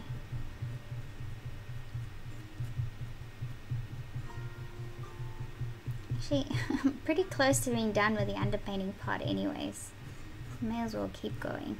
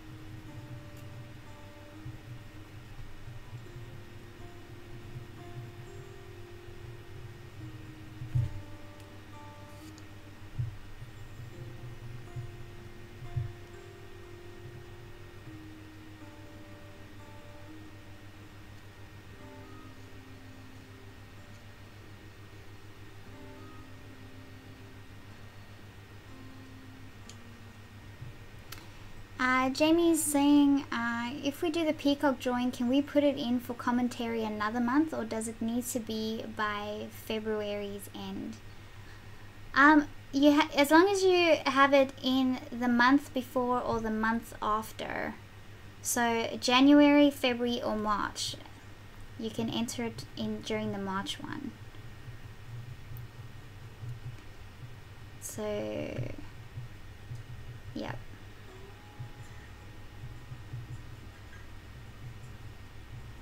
You can enter it in March, but no later than the March one.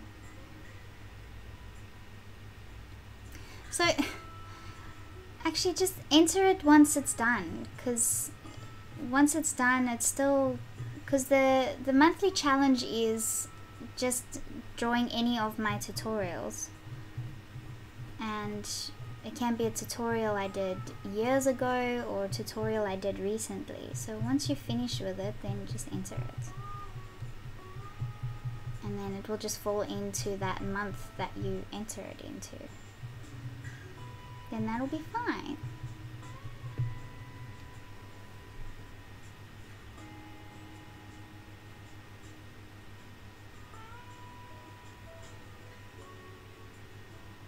Tracy says I wasn't going to do this, but you have inspired me. Yes, Tracy, draw it. Draw it. This one's very fun, and it's not all that hard. I mean, look how far we've gotten. It looks pretty amazing already. And we only started it today. And this is an A4 piece of paper. So this is I don't know what it is. It is 11.5 inches by 7.5 inches in size. So 11 by 7.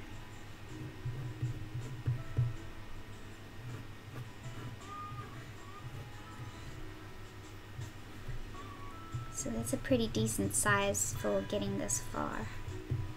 So I reckon the next tutorial will be the last one. So this will only be 3 parts. Well, the first part wasn't even drawing this really. The first part was more about deciding on a black surface.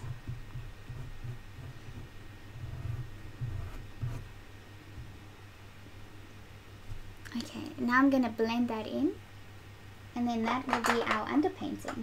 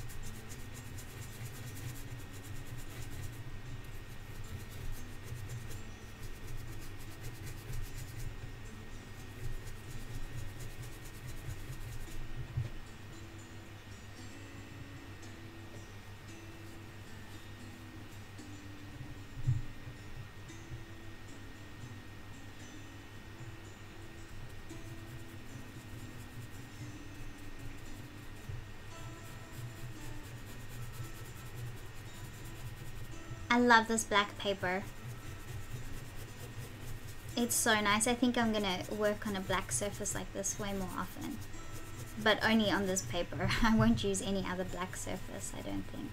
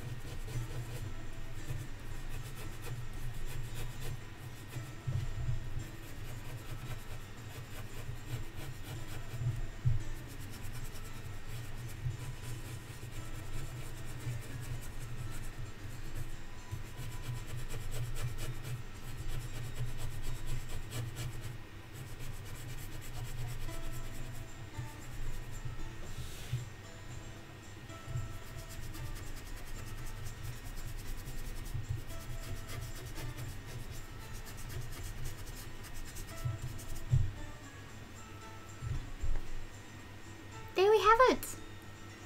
That is the underpainting done. That was really, really quick for feathers. You would have thought that... I actually would have thought that it would have taken a fair bit longer doing this with feathers. But that's all we need for the underpainting, and then we get to add the detail. So maybe what I'll do is I'll do the detail just of one feather. Let's do this one right over here, and then we can see what that looks like, and then that's how we will be working on our next part. And we've only used Prismacolor pencils thus far.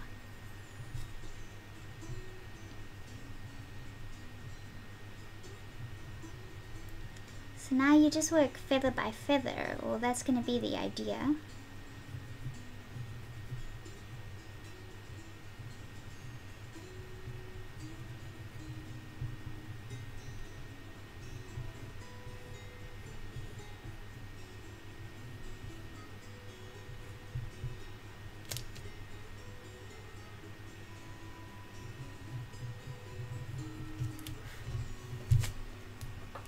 That was the canary yellow. Now I'd like to use the true blue.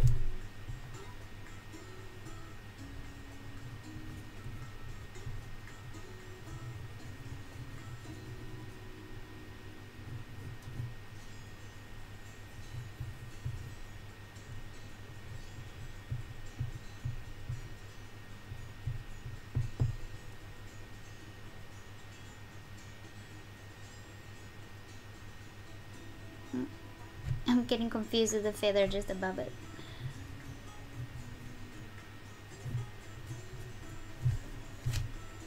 And then the green, the spring green, just sharpen that.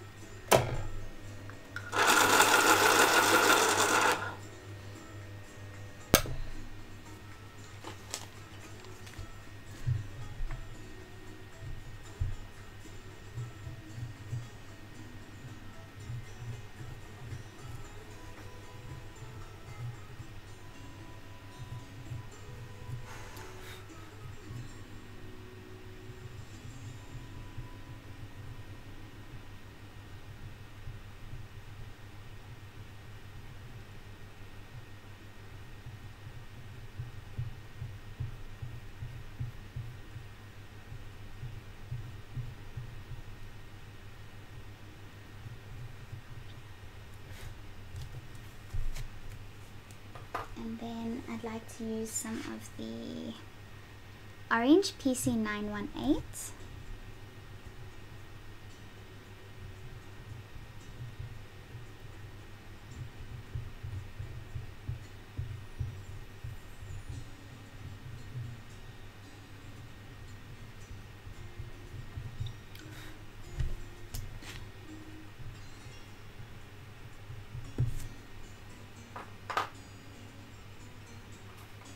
Some more canary yellow.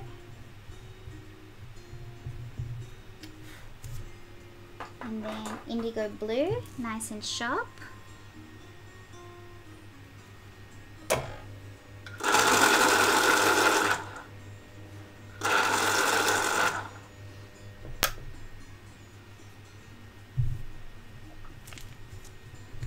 we'll put in that little center part of the feather.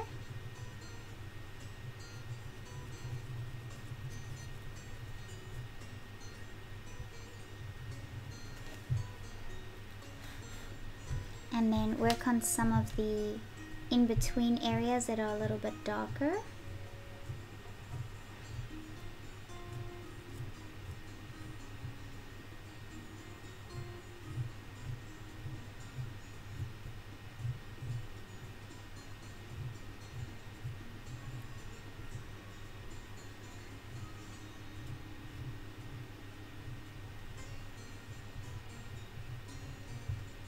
That's also going to give us the shape.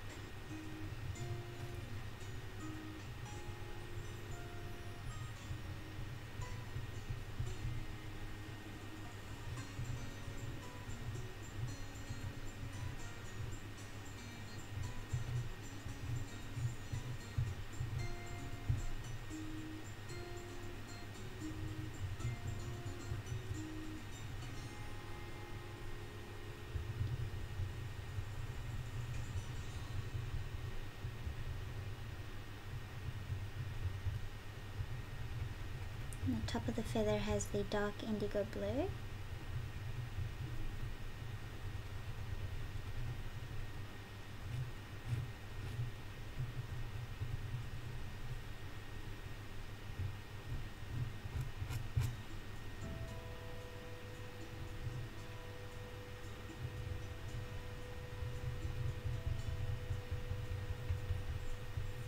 And then that is how we'll work each feather. Look at that. It's beautiful. It looks amazing. If it needs to be more pigmented, you can add a brighter bit of something on top of it. Just make sure to follow the direction.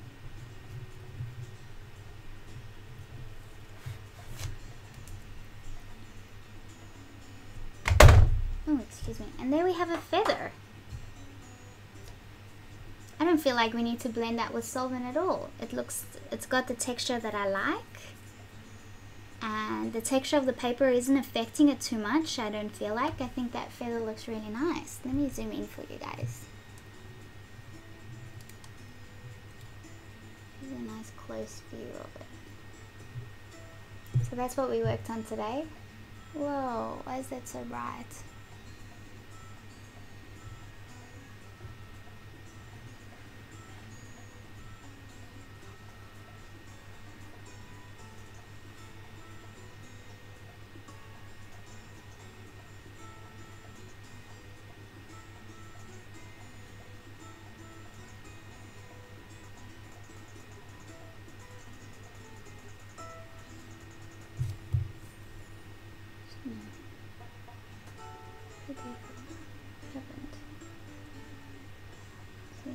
That's the default settings there.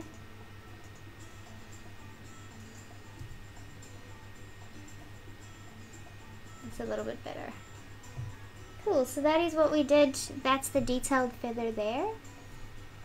And then the rest next to it. So you can see it's very blurry, these sections here. And that's just what the typical underpainting is like. But if we work each feather like that, it's going to start looking really, really pretty.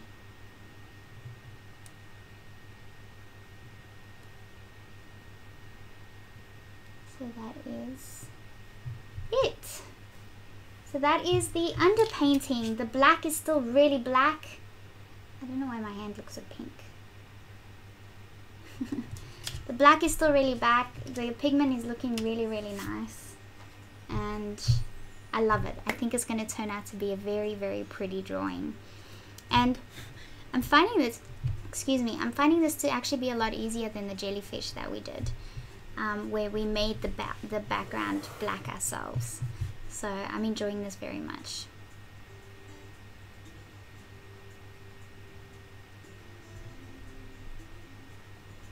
So it's up to you when it comes to blending. Like, I don't feel like I need to blend that feather, so I'm going to leave it. But if you want to blend it more, or if you feel like you need to blend it all in and then apply the third layer and use that layer as your detailing, you can do that. It's really up to you. You need to have a play around and see how you feel about it. But I just did the detail in that one feather to give you an example of what's coming up next, because I think in the next tutorial we should be able to finish this entire thing. But the rest of it is what I call the underpainting, and it went pretty quick, so I'm quite happy with the result. Alrighty, thanks guys, I'll see you guys in the next one. Bye.